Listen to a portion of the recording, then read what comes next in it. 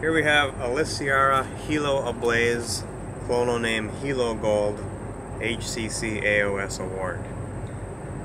This plant generally blooms towards the end of summer or in fall, which is just in time because the flowers have a nice fall color pattern to them. Alcra is an intergeneric Oncidium cross, which is a mixture of Brassia, Miltonia, and Oncidium, making it a fairly easy plant to grow and flower. It doesn't like very hot conditions. Intermediate would be best. If you can grow at nighttime, it can take it down to the high to mid 50s at the coldest.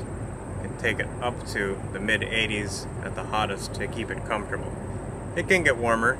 You just won't get the same quality of flowers or color in the flowers.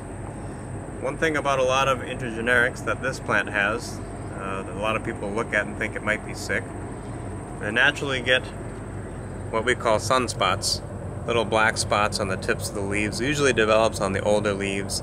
This is a common thing you see in these kind of hybrids. It's also something you see at even more prolific rate in the famous Oncidium Sherry Baby. There's nothing wrong with the plant. It's just a common thing that happens with these types of hybrids. Nice tall stems. You're looking at about 2.5 feet from the base of the pot to the top of the stem, and you can often get multiple spikes on a multiple growth plant. So here we have a 5.5 inch pot, and we're averaging 3 spikes for this pot size.